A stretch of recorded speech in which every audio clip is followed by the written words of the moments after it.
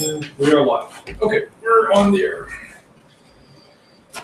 Good stuff. I think we're pretty much ready to get started here. Okay, we're up there on the screen, and as you can see, the button there for live is live. Good afternoon to our audience. Welcome to today's AZA Hangout to talk about the VMC Imaging Campaign. And our plan today is to basically run this as a tutorial for anyone who is participating or anyone who wishes to participate. You still have more than a week if you wish to sign up. My name is Daniel Skuka. I'm the Senior Editor for Spacecraft Operations here at the European Space Operations Center in Darmstadt, Germany. We're speaking to you today from the Mars Express Mission Planning Room. As you can see, it's an actual operational area. We have some activity going on behind us. Stuff happens here. We're flying the mission from here, and I'm joined today, starting on my far right, by Andy Johnston.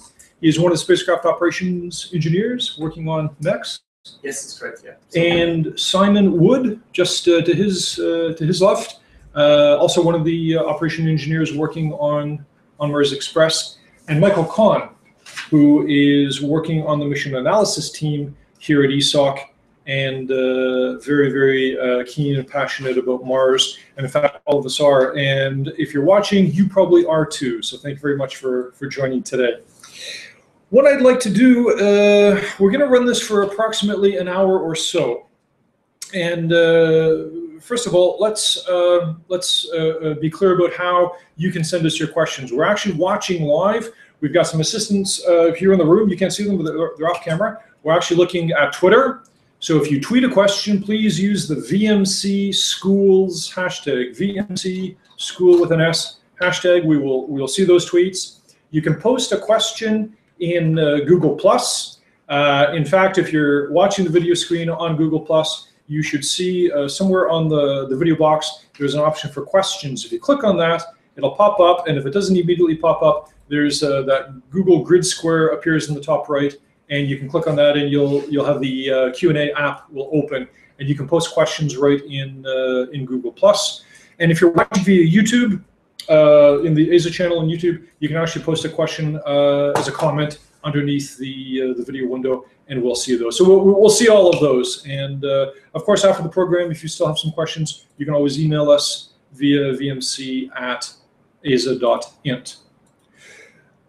Good. Let's talk a little bit about the VMC Imaging Campaign. It's actually a really cool thing. We're very excited about it, and we're glad to see that a lot of you are already. We've received quite a good number of applications, and we hope most of you, or even all of you, are watching right now, depending on which time zone you're in.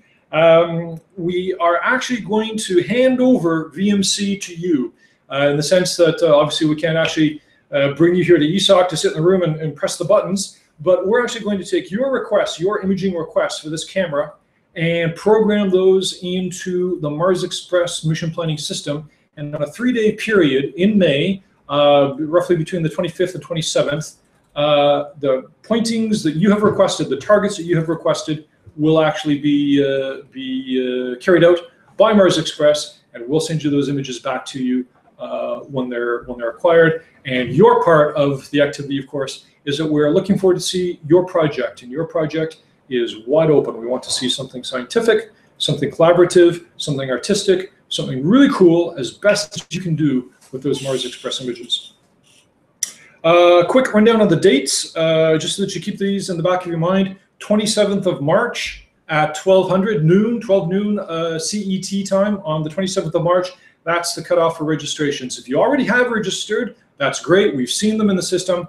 You're free to go back and amend your registration after today's tutorial. If you change your mind about what you want to see or about the kind of projects you want to do, it's no problem. You can go back and re-register. Just use the same name and the same email address so I can match them up with your first registration. It's no problem. If you have not registered, please do so. Go to aza.int/VMC.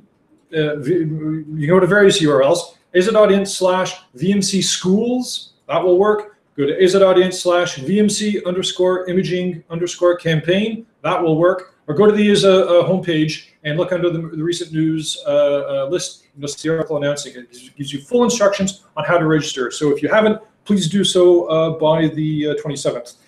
On the 8th of May, we will announce, we'll have reviewed all the applications, so give us about a month. And the reason why we need that month is to be able to reconcile some planning issues, and we'll talk more about that later on today.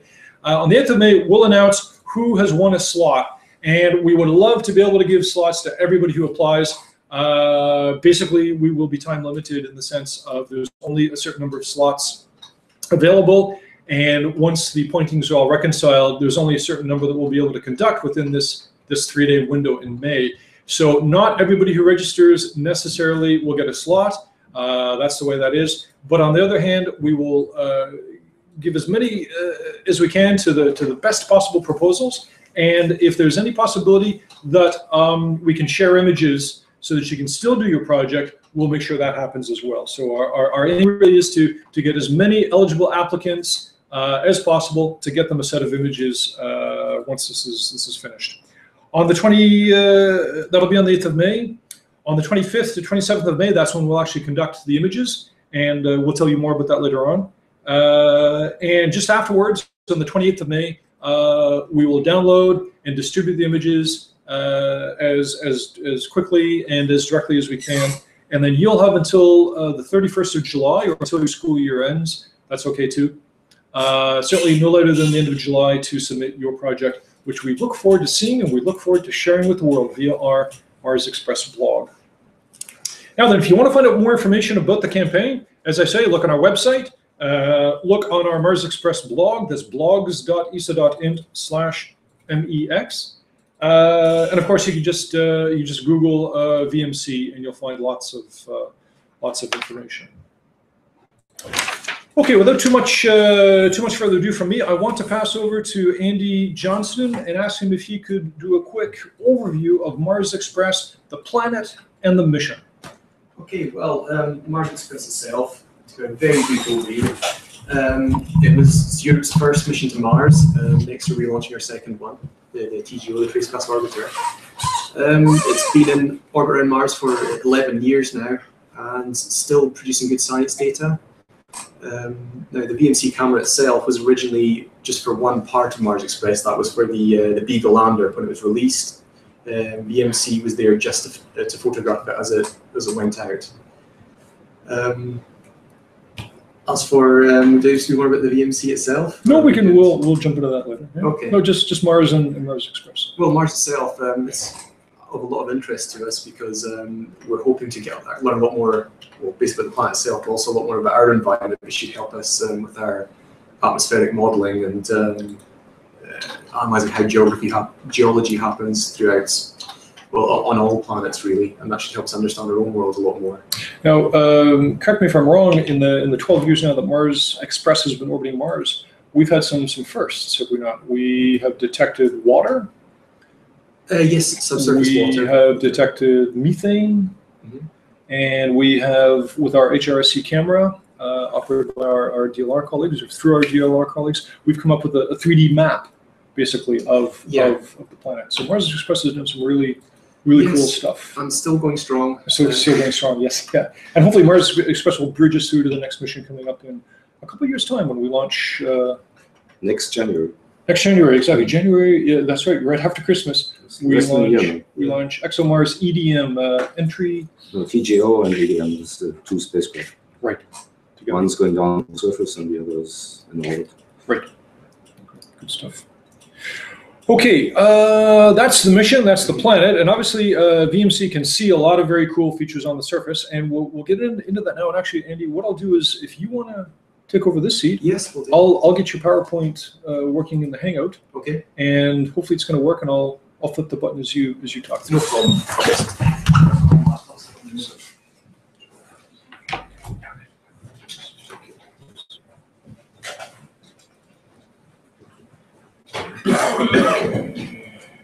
So I promise this won't be death by PowerPoint. This is not too boring. Just a quick overview of VMC and what sort of quality of images we can expect and the limitations of it. Yeah, let's yeah, no problem. use the PowerPoint quick. Okay. Share screen and just a moment. Mm-hmm. That's good. Okay, we just. There we go, and I think it's this one. And okay, we're now sharing. Okay, if we just go back to the very start of this. Yep. And, I was on the last so slide. quite a few. There we go. So this is the VMC itself. So you can see the matchstick beside it just for some scale. And this is just basically it is a space qualified web camera. It was designed and built in the 1990s along with the rest of Mars Express. So when you compare it to like the camera on your cell phone, it seems very, very primitive, but it still functions very well. And again, all it was supposed to do was just record the release of the Beagle lander.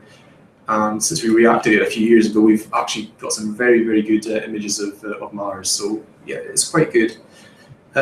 So some things to think about when we take some images with this. First of all, Mars is smaller than Earth. So we need to take this into account. Also, Mars is quite a bit further away from the sun than Earth is, so it gets a lot less illumination. And another thing to take into account when we're doing these images is, if we could just go ahead, is that Mars Express does not have a circular orbit, so our distance from the planet changes throughout our orbit. This image shows, it's taken actually from a discussion about our Phobos flybys, but you can see that in the top of the picture, we're about 300 kilometers from Mars, and down the bottom of the picture, we're our furthest point away. We're roughly 100,000 kilometers away from Mars. 10,000. Sorry, I'm very tired today. So 10,000 kilometers from Mars. Thank you for correcting me. So what I want to do is just using Google Earth. I just want to sort of mimic what VMC images would look like if we took them over Earth.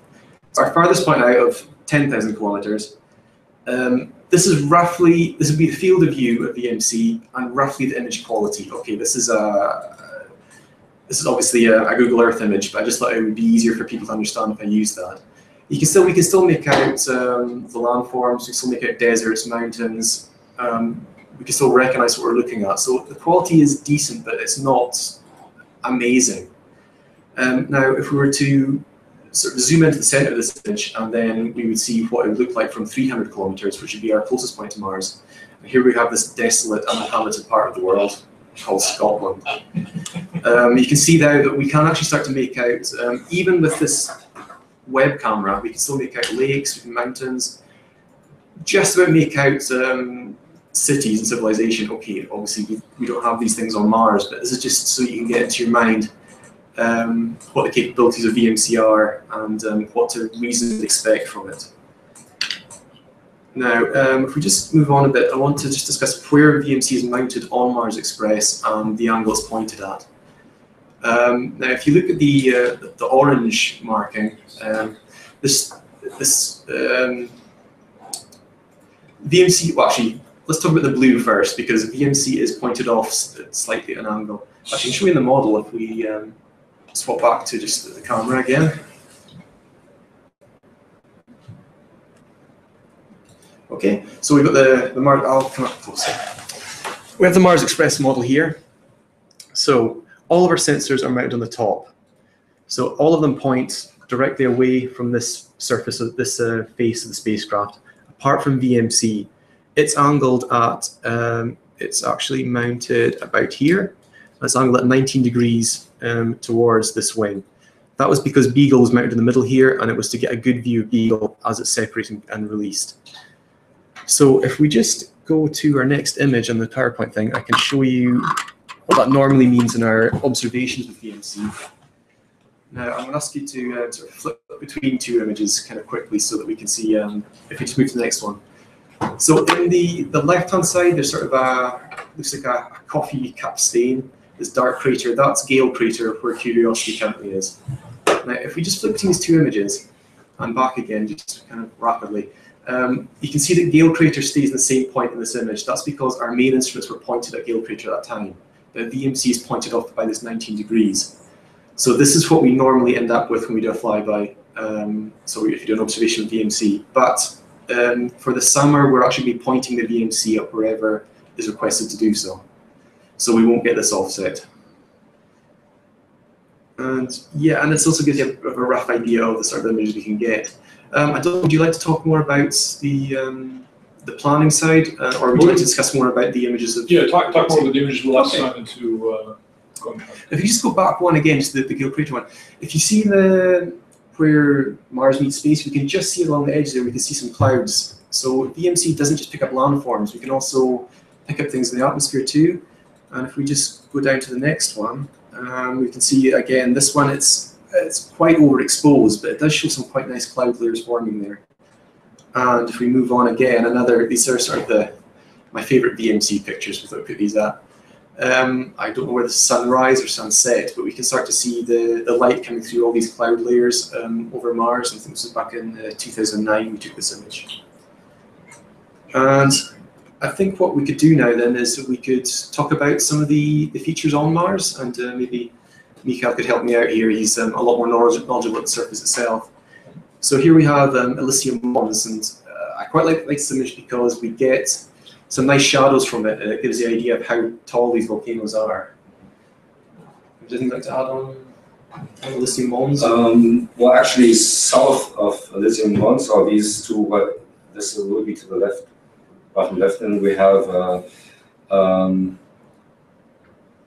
we would have Elysium Planitia. That's a plane where next year in September an American probe is going to land. It's called InSight.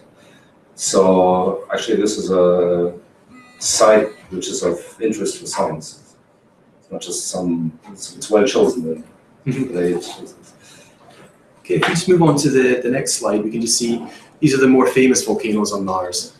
So we have off to the largest one being Olympus Mons, and yeah, Olympus Mons is the one to the right. If you look at this triangle, this is the vertex of this triangle. And then this line, this crater chain, this volcano chain. In the middle you have Pavonis. On the one end you have one called Astreus, and the other is Arsia Mons. Pavonis is interesting because it's right on the equator. And who knows, one day we might have a space elevator on Mars, and a good place to put the surface space for the space elevator would be on the equator, and would be right on the summit of this mountain. Okay, if we just move on to our next one, we've got Hellas here, which is an impact crater, if I'm right? Yeah, probably. It's a huge depression, a huge impact crater, and it's about 8,000 meters deep, so 8 kilometers deep. It's like Mount Everest upside down, but it's vast. It's enormous. And the interesting thing about Hellas is that if you look at where it is from where in the previous picture we had these volcanoes, it's just about 180 degrees opposite. So, and these three volcanoes are sitting on a huge uplift zone, something that came up, and I think it's generally believed that it has to do with this. So something that the impact created a shock wave that ran through the planet and created and pushed out some material on the other side. So without this impact, we wouldn't have the huge volcanoes on the other side. And the next slide we move on to, we've got Argyre. I pronounced it right.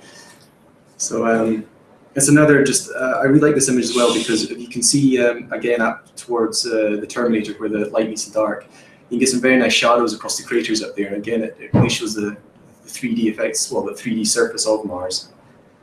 And if we just move on to the next one, we can see one of the more famous landmarks of Mars. We've got Valles Marineris, and the next slide also a bit further out, and possibly a bit better lighting here. But yeah, I mean, this also kind of gives you an impression of the scale of Valles Marineris. It is a vast formation. I think it's said that it's 10 times more of the Grand Canyon in every dimension. So 10 times deeper, 10 times longer, and 10 times wider.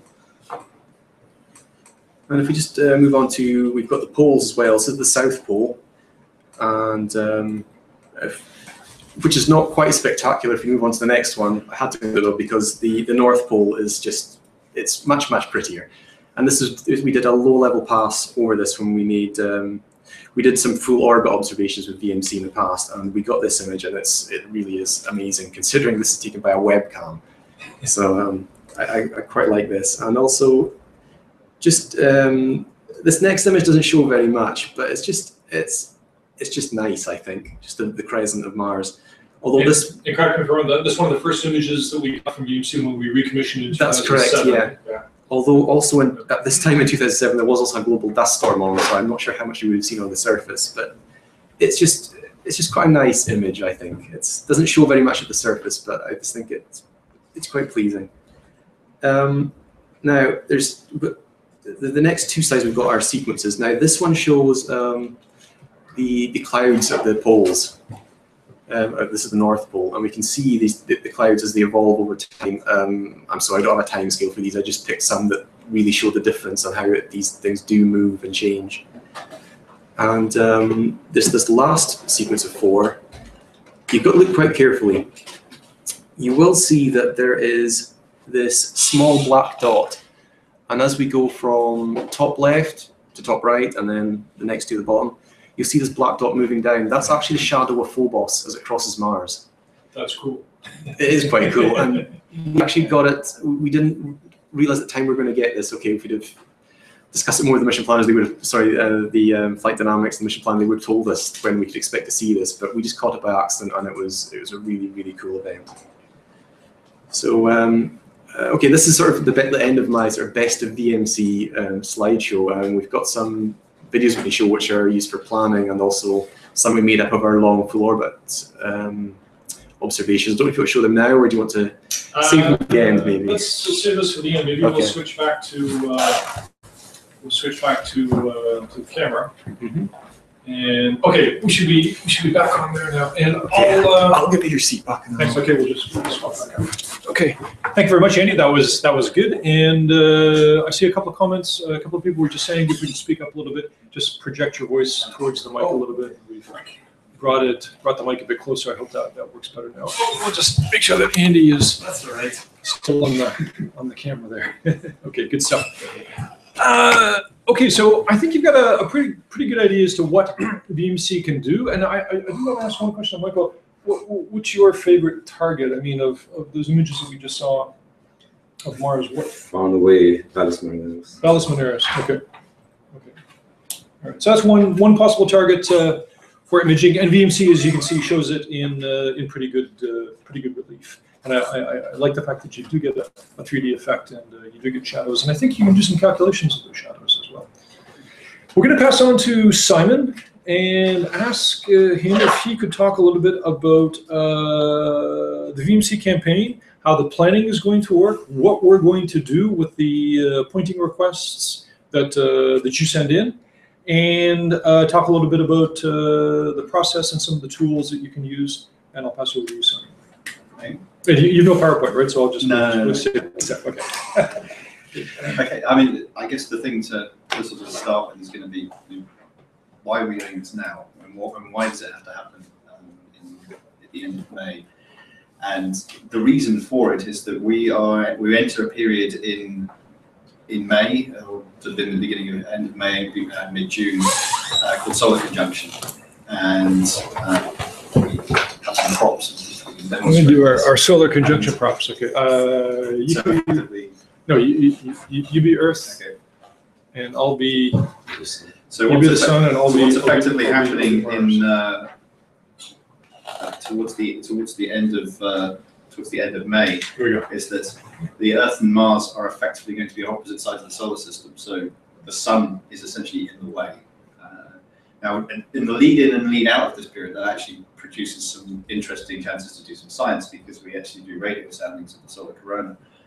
But for normal spacecraft communications, that's pretty bad, because the communications will be disrupted. It'll be, there will be a short period where we pretty much can't command the spacecraft at all, and communication is just not going to be reliable for a period of time until the Earth and Mars move effectively far enough away from the sun. So the consequence of that is that we don't run the instruments, the normal science instruments, during this period, which helps us from the point of view of the VMC, because due to technical reasons and the way in which it is connected up to the spacecraft's main computer, we can't really run VMC whilst the main science instruments are on. So we normally do our normal observations with it at the point at which we do our wheel-off loadings, when we would normally have the instruments off. And so what this has thrown up, because there's now going to be this period where the instruments aren't going to be on, and it's fallen just at the start of our normal planning cycle. So it was decided that we would not plan any observations at the end of the previous cycle, which now gives us sort of 4 days before we actually enter the solar conjunction configuration. And so we've now got this period where we don't have any science pointings, and so potentially we can now actually add in VMC pointings at a position we would normally be able to do. I just want to bring up that point. It's very interesting. All of the VMC images, or the vast majority that you've seen so far publicly, either today in our in Andy's presentation or in the Flickr channel, on the VMC blog, in the MEX blog, those images are normally taken at about 10,000 kilometers, where it's the full disk of Mars. And during this 3-day opportunity in May, we're actually going to be able to command VMC to acquire images at more or less any point in the orbit. As you saw, that orbit is getting very close to Mars. We could be getting shots from just a few thousand or even a few hundred kilometers. Yes, I mean it's something. So actually, the schools, the groups, the clubs that take part in this campaign are actually going to be able to get VMC images that nobody has ever gotten before. Is what it comes down to. Yeah, it's certainly that's very much the case. And you know, once we realised that we had this opportunity, and you know, to take the type of images that we hadn't really been able to do before, it was then a question of what should we take, what should we image, and we then sort of hit on the idea that, well, actually, you know, we've always, VMC was reactivated with the intention of doing outreach and doing educational activities with it. So the idea was, well, why don't we ask the public, what would you want to take a picture of? And then we very quickly hit on this idea of, well, let's get schools involved, let's get you know, clubs involved, and youth groups and the like, to propose observations. Good stuff. Could you actually just talk us through what will be the process when we close the window for submissions on the 27th of March? Up until the 25th of May, when the observations take place, what will the team here do with the imaging requests? Right. Okay. Well, we will be treating this essentially in the same way that we would do any normal science observation requests. So what we're actually going to be doing is exactly what we do with real instruments.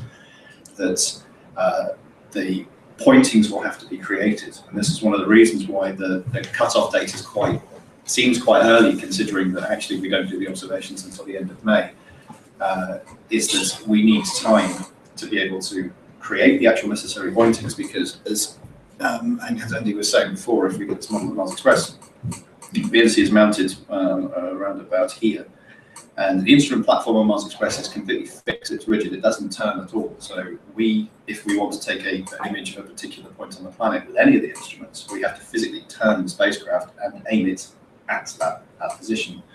So we have to go through and basically create the necessary pointings to say, okay, right, this point over here at this point in the orbit, and then later on in the orbit point over here, and then later on in the orbit point over there, and so on and so on. And these then need to be checked by the mission planning team and mission planning systems, i.e. what's going on behind us right now, actually, to make sure. And then we'll be looking for things like power constraints, power usage, because obviously, you know, we generate power from the solar arrays, we have batteries, but you know, we have to make sure that at the start of each orbit that those batteries are fully recharged.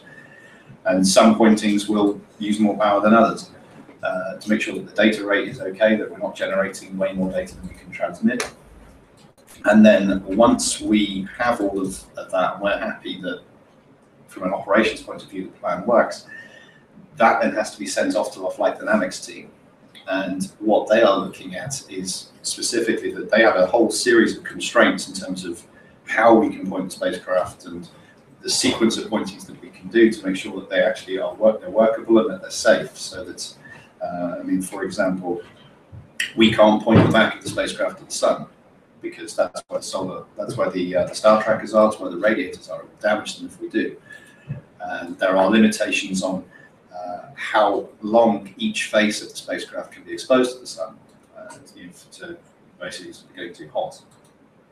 And all of that has to be checked by flight dynamics, and so we can't commit to doing a pointing until flight dynamics have come back and said yes, it passes all of our safety checks, and you can turn the spacecraft at that rate. We can hold position at that point, because it may be the case that if we are trying to hold position at pericenter when we're traveling very close to the surface of the planet, so our ground track is actually we're going very, very fast, and so we have a limit at how fast we can rotate anyway. And so again, that has to all be checked and verified as being okay. And so once we get all of that back, then we can actually sort of say, okay, right, yes, we can run these sets of observations. So what you're saying is it's a lengthy and complex process, but once we've gone through that, we'll basically have a confirmed list of which observations can be made, yes. And that's when we can go back to the applicants, the schools, the clubs, the groups that have applied, and we can say, yes, you've got a slot, yes, you've got a slot, or it could be that no, you don't get a slot because we can't image your target. But we'll reconcile everything as best we can. Yeah, I mean, it's going to be a case of some of the targets are going to look better from higher altitude. Mm-hmm. I mean, I think that the issue that we've got with this particular period is that we've not long since come out of our eclipse season. So that's basically obviously we have an eclipse happening on Earth on tomorrow morning. But, you get them in space quite a bit. So we're currently in a period at the moment where our orbit means that we pass between in a situation where Mars is between us and the Sun, so we don't get any power.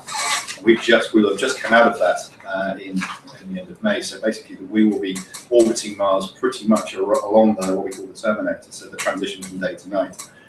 And so the pericenter is going to be, at certain positions could be quite dark. So it may be that actually some targets look better from higher altitudes, in which case we may be in a position where we see 2 or 3 requested targets in one picture, in which case we can team up.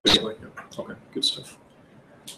Good. So we'll be able to announce in May on the 8th, and after that, then it's just a matter of uploading the commands, generating the commands, uploading the commands, and we wait for the campaign to happen on the 25th to 27th. Yeah, pretty much. We're going to be again. It's pretty much as we would do normally. We would once we've got everything back, we run the system. We run it through the mission planning system, and it's able to then generate the necessary commands to the attitude control system to turn the spacecraft and aim at the relevant targets, and then once we've got everything in place, then it goes up to the spacecraft, and then the spacecraft does its thing. And then it's a case of trying to get the data back. So, right. Yeah.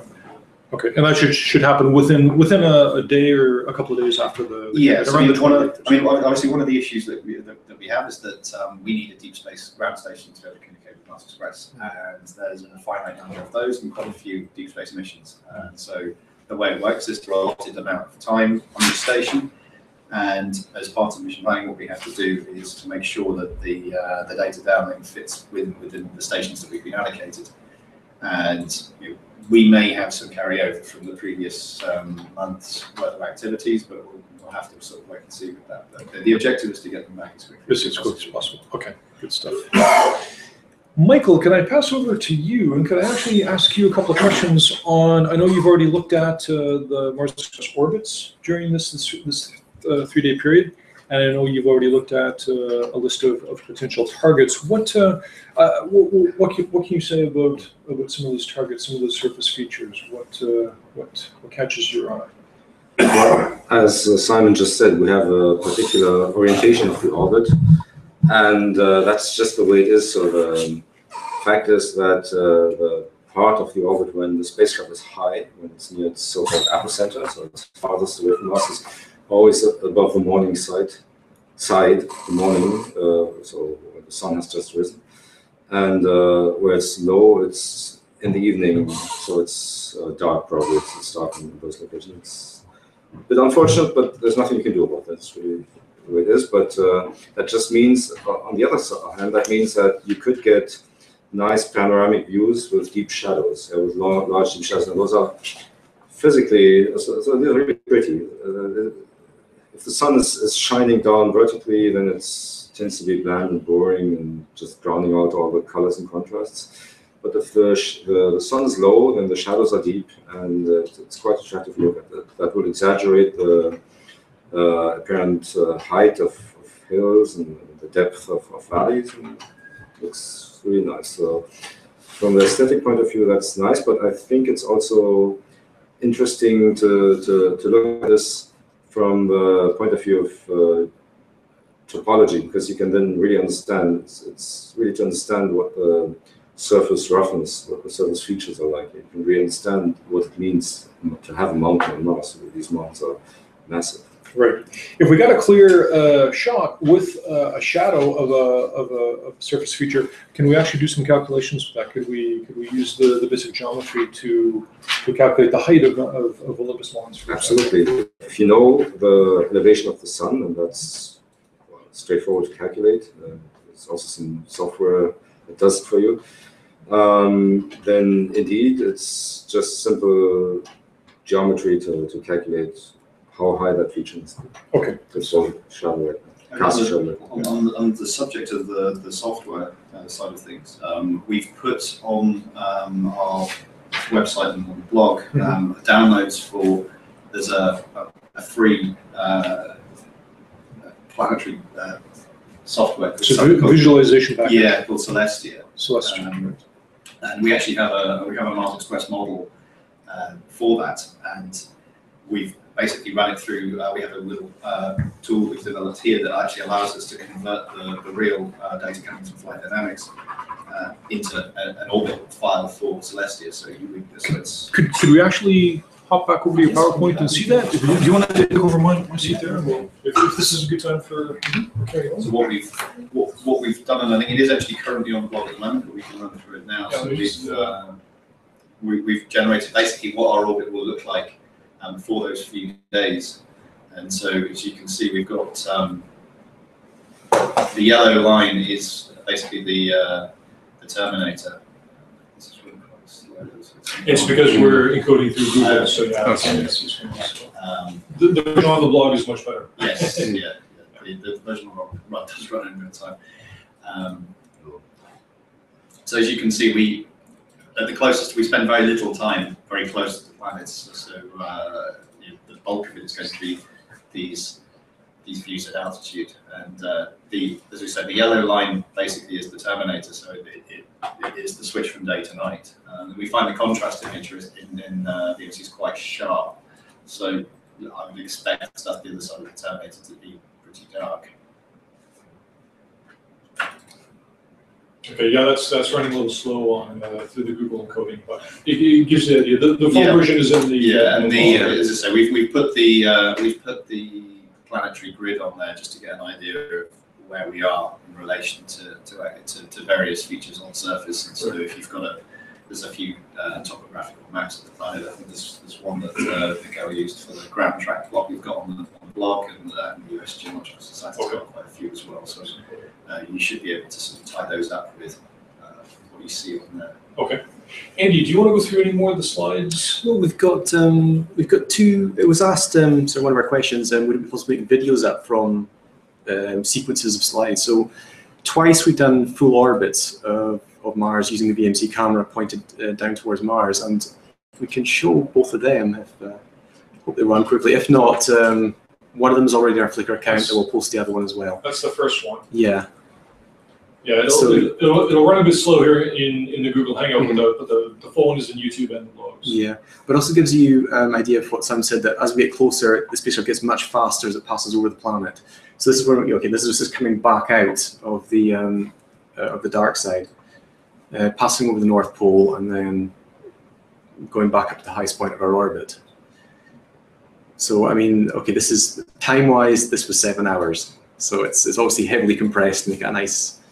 And that was nice Phobos that just. Oh yes, right at the very end there. Yes, Phobos zips past. This is where we. If we can replay that there. If you look, you'll see Phobos coming from top to bottom as a little black dot. Yeah. So yeah, it's quite nice. Okay, and I think there's a second version.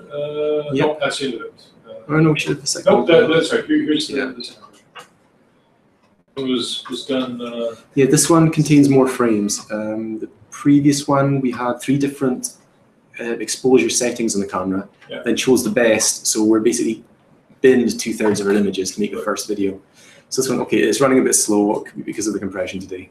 Yeah. But there's a lot more images in this one. And this is the one we've got on our Flickr account. So if people want to look at it, it's probably better if they look at it themselves. And what's on the screen at the moment, you can just see, just going over, just have a shot now, is this is the South Pole. So you can see there's a sort of visible difference in size between that and what you see at the North Pole. Yeah, maybe it's better if people just look at this themselves off of the Flickr account. It's maybe not too great to show here right now.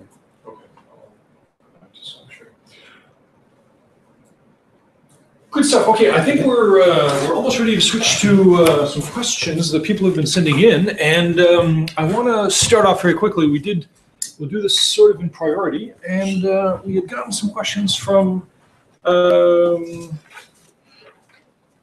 I think it was Dave Pentecost sent these in. I think he's in the U.S. and he's keen to. That's right. He's East Village Planetarium in the Lower East Side Girls Club. New York, Dave, I hope you're watching, and if not, we'll pick it up in the replay. We actually sent in a number of questions. I think we've touched on most of these. We just highlight them. One is, what is the effective resolution of the images from the Mars webcam? And, Actually, yeah, sure. Sorry. Sure. Okay. I can just give you some of the numbers to go with it.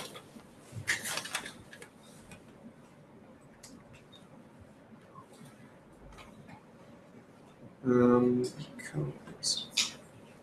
it's sort of probably worth mentioning that. I mean, we refer to it as the Mars webcam mainly because it's the images that you get out of it are basically comparable to what you would have got from a webcam that you walked into a PC store and bought back in 2003. Yeah. So that's the kind of. If we just go back one just now, just to give some of the numbers. I think you asked. Well, from this, we can get a rough idea of the field of view. Okay, it's 40 degrees wide. That gives us just under 11.5 kilometers per pixel. That's assuming just the raw values from VMC. Once it converts to color, we start to lose all of that. So it ends up possibly around about 20 kilometers per pixel. And also the field of view, if we were to assume that just with this height of 10,000 kilometers that is a flat surface, then that's about 7,300 kilometers wide. So this is why on this image of Earth, okay, we can see the curvature of the Earth and the edges of the images, but when we look at this from Mars, the whole globe fits in the image. If we just go into the zoomed in picture, I'll just give you some numbers from that. Okay, at this scale, we're talking around about 1/3 of a kilometer per pixel. Okay, and again with the compression, when it converts to color, we lose a bit of that. So probably around about 1/2 kilometer per pixel, sort of in that region. And the field of view here, again, assuming it was a flat surface below the center point, would be about 220 kilometers. And the resolution of each image that's taken is 640 by 480 pixels. It's as I say, it's a sort of standard, typical early 2000s webcam, kind of in the image size and the quality. It's like 256 colors as well. So. Okay. Yeah, great. So I think you've covered most of what David asked. He also said, what's the area of coverage, which I think we've addressed. Can you provide us with sample images? Well, of course, in our blog or in the Flickr account. There's thousands of Flickr. There's thousands. He says, will we have access to stills or video or still sequences that can be assembled into clips? Well, yes, this is what we did. We basically assembled our sequence of stills into video just using software that's available. Well, there's even free software available on the internet that can do that for you. Right. So VMC basically generates still images. Yes. Yeah. The way that the camera software works on board is that we give it a number of images we want it to take, exposure settings that we want it to use, and then it will cycle through those one at a time. It takes roughly a picture a minute. Okay. A picture map. Okay, great. We'll go now over to Google Plus, and I can see there are a number of questions already coming up in the channel there, and I'll look at the first one coming up here. Just let me see what we see. We've got. Who's this one?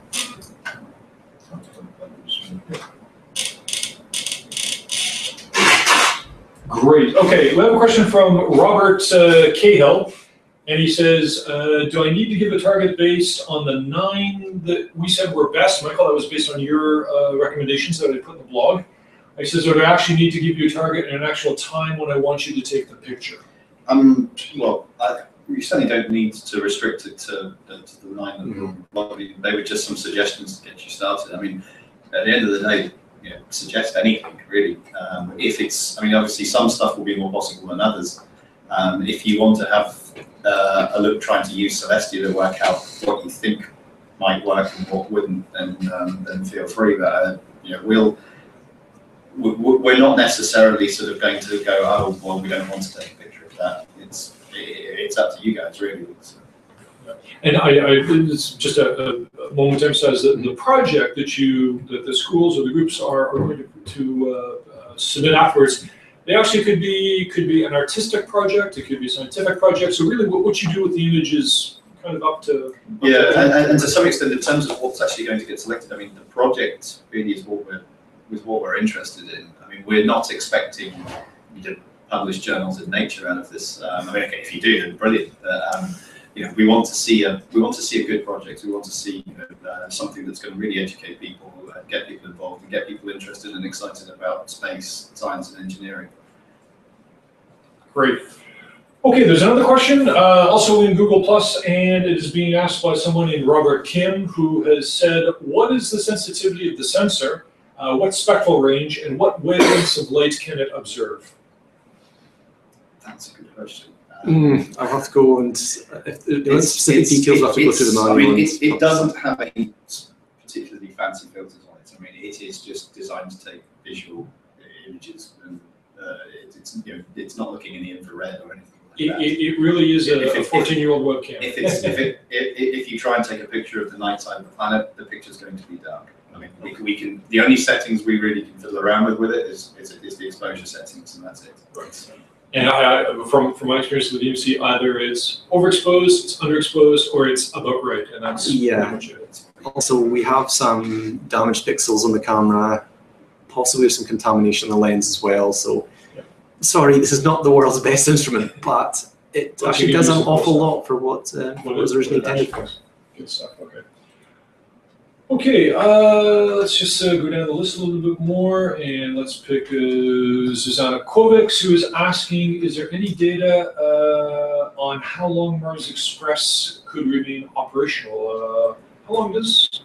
I think currently we are confirmed up to the end of 2016 and provisionally confirmed up to the end of 2018. Well, our funding, yes. So the spacecraft itself. The spacecraft itself is still in good health. Okay, eventually we'll run out of fuel, but projected we still have quite a bit left, and battery life is still good for a few more years. But again, there's always the chance something random could happen, or we lose the spacecraft. But so far, it's in good health, and we hope to keep it going for as long as we possibly can. Okay. The next question is a very good one, and actually I want to pass this over to Michael Kahn, and it's coming from via Twitter. Via Mark Sequeira, who says, "Can the VMC capture Martian auroras?" We just saw some nice aurora pictures recently, didn't we? Was it? Oh, I'm not thinking it's not Mars. It was on the NASA one visiting with the water vents. With the okay. Yes, right. There we saw auroras, but we don't see auroras on Mars. Well, we do, but they're not the thing. The problem is they're not in the visible spectrum. So I think Maven has possibly suggested they are, and we may have seen them with some of our instruments. But certainly not they certainly don't look anything like the northern lights you get on Earth. So you wouldn't be able to see them with VMC. It's a visual camera. Okay. So. Okay, I'll go back into the question list here to see what we've got. Great. It's another one from Mark, and he's asking, will the Martian polar caps be visible during the VMC campaign?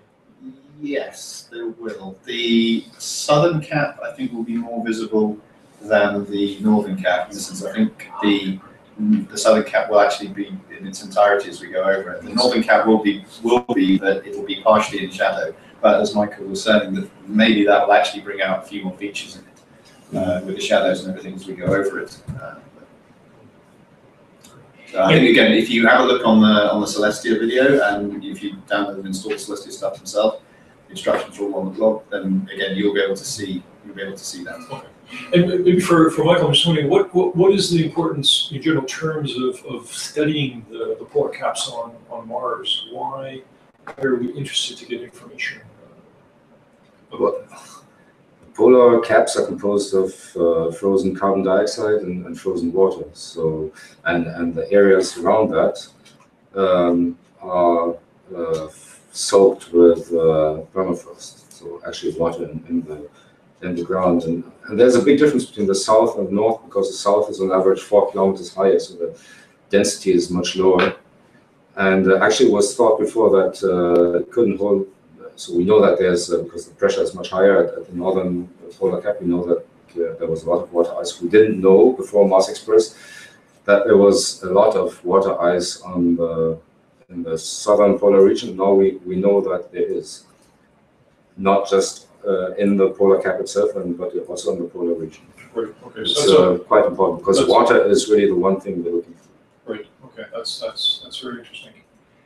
A question also from one of our registrants, and I'll just see if I can scroll down to it here. This is coming from Paolo Mauricio, who has actually sent in a registration, and he is asking, I'm interested in obtaining an image that reveals geological features of Mars, eventually resulting from basin water flow. Could it be possible, in the sense of obtaining a really interesting image to compare with Earth images that show basin water flow?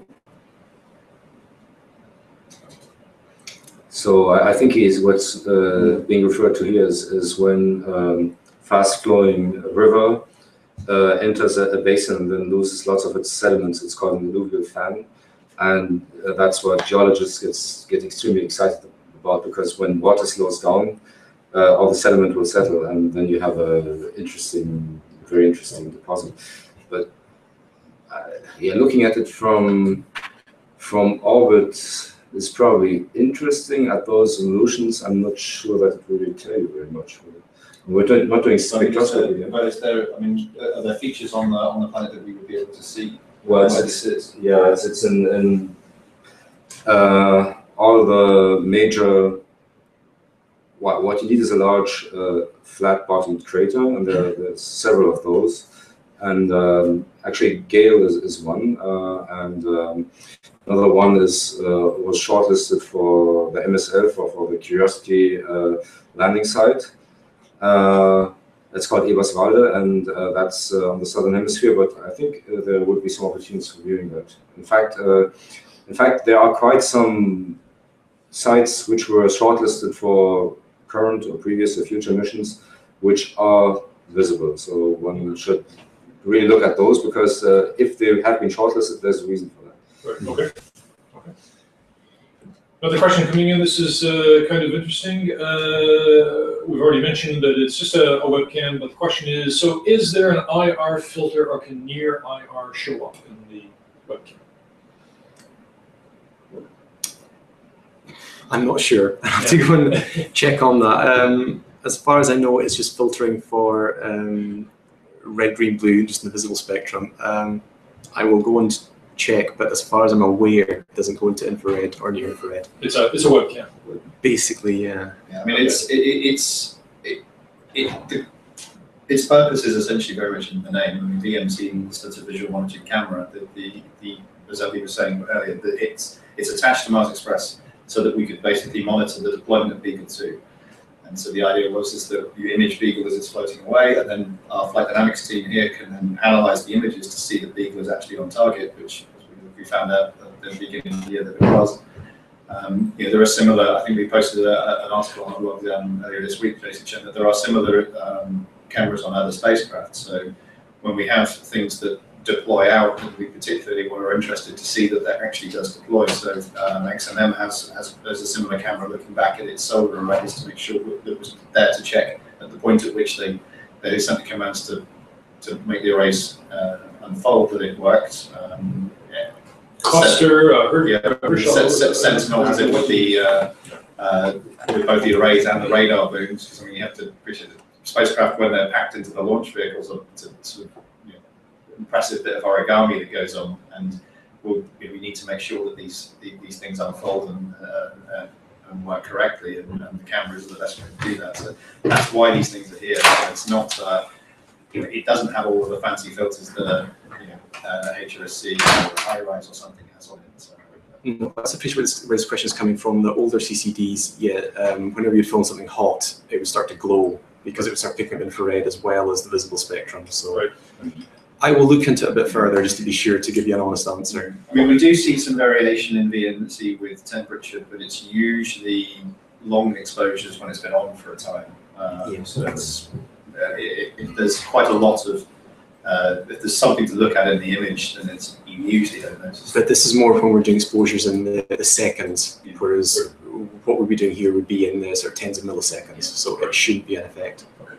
One question came up, what is the resolution and actually the field of view is the second question of the camera. I think we've already mentioned that. We said, Andy, you said it was about 1/2 to 1/3 of a kilometer per pixel at 300 kilometers altitude, and that's about 220 kilometers. Yeah, the field of view roughly is around about 40 degrees. 40 degrees by about 30 high. And the resolution of the images is 640 by 480. Okay. Okay, we're coming down to the last few questions here that I see in Google Plus, and just we've already answered that. Actually, we could mention that this is not far off from normal. If you have a camera, a digital camera or a film camera, then and you have a 50, what used to be a 50mm lens is called a standard lens, and that's pretty much the same for you. Yes, in fact, I think that it's a 50 ISO 50 film, I think is what it's been compared to in terms of the imaging quality. Okay, the sensitivity. The sensitivity. Okay. One question I see asking, will there be any data like position and or velocity vectors available via the Horizons program?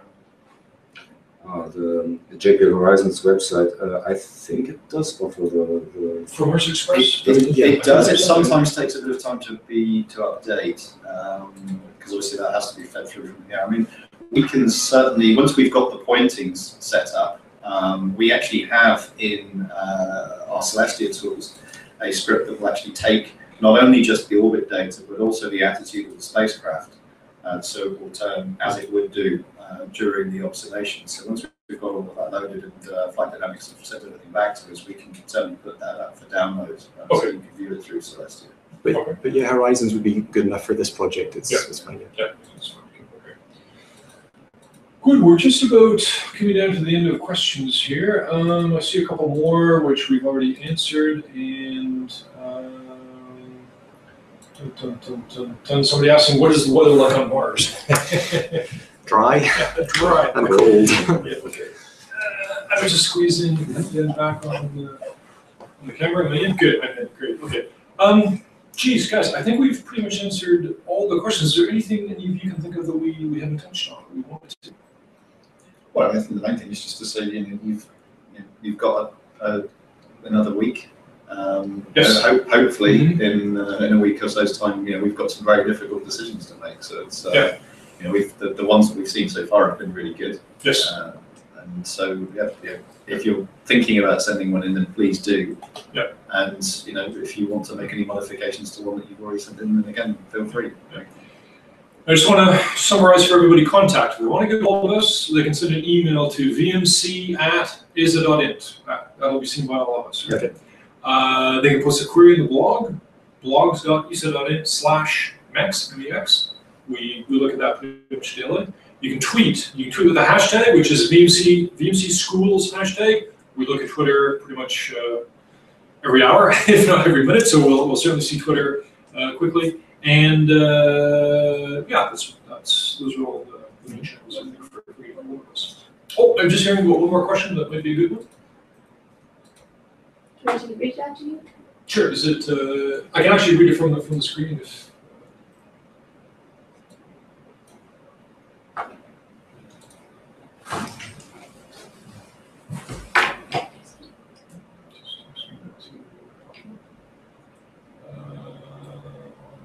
Okay. Well, one final question coming in from. I'll just click on select, and it says, "Can you distinguish the clouds and dust storms on the basis of pictures taken with VMC?" Yes. Mm-hmm. Yeah, absolutely. It's actually, I think, something that was a little surprising when it was first turned back on, that we have that ability to do it. And you can certainly, in the previous sets of observations we took last year, you could even see the gradual sort of dust levels increasing around the polar caps over a number of weeks.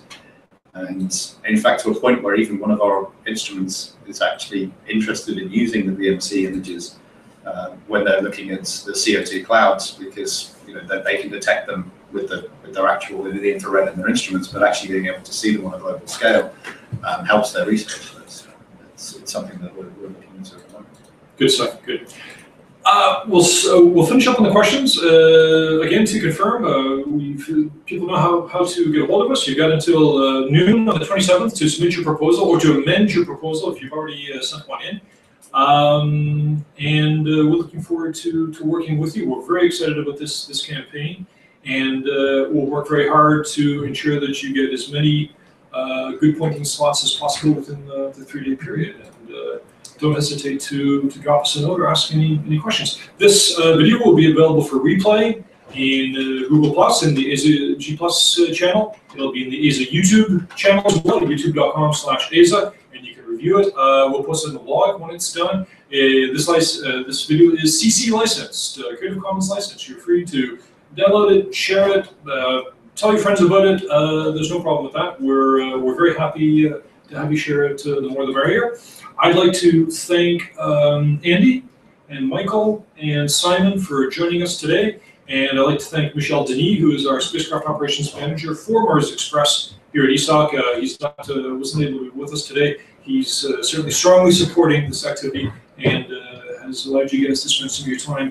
Normally you're connecting the spacecraft, but we're doing a little bit of outreach today.